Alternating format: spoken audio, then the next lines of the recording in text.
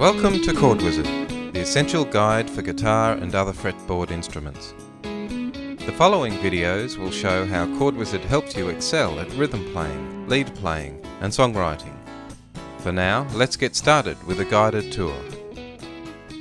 There are 5 different views in the ChordWizard workspace: Library, Design, Relations, Scales and Tutorials view.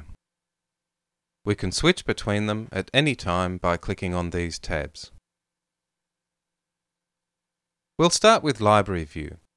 This shows you how to play chords on your instrument with chord shapes. First, we select the chord in the chord matrix here. If we want to play a D major 7 chord, we find the column for D and the row for major 7 and click in the cell. The cell has the number 5 in it, which tells us there are 5 chord shapes we can use for D major 7. And here they are. At higher playing levels, there are many more. The selected chord shape appears in full detail on the fretboard. As we move between chord shapes in the list, we can see how each one is played. We can find new chord shapes with Design view. ChordWizard still remembers that we are interested in D major 7. We can have it search the entire fretboard for other chord shapes we can use. You may be surprised at how many there are. Design view can also identify chord shapes that you've made up. As we change each string, ChordWizard analyzes the notes in the chord shape to find out what chord it makes. The next view is Relations, which shows the relationships between chords and scales. This is important for songwriting and improvisation.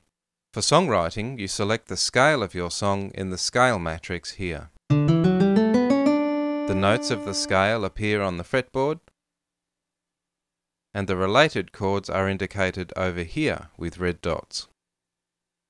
These are the chords that are likely to go well with your new song. For improvisation, you select the chord you are improvising with over here. The notes of the chord appear on the fretboard, and the related scales are indicated over here. You could use any of these to improvise over G7. Let's choose this one, the C major scale. Your hand can't get to all of these notes at once, so scales on the fretboard are played in positions that cover about 4 frets each. Scales view lets us explore and practice all the scale positions that we can use. The first position of C major is already showing on the fretboard. Wherever we find a highlight label like this, we can click to see a different position. Or we can step through the other scale positions in turn with these 2 buttons. ChordWizard can give us an animated demonstration of any scale position we find, using a single practice session. It plays the notes through once and then repeats silently so we can practice it.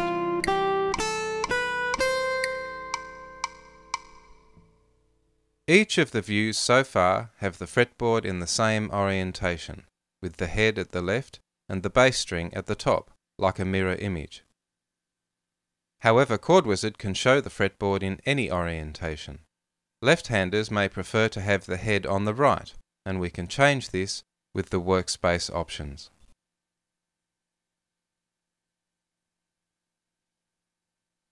The last view in the workspace is Tutorials view. This contains the multimedia How Music Works tutorials that explain what music is all about. There are 9 tutorials, and we can open each one to show the topics. When you click on a topic heading, the topic appears over here on the right.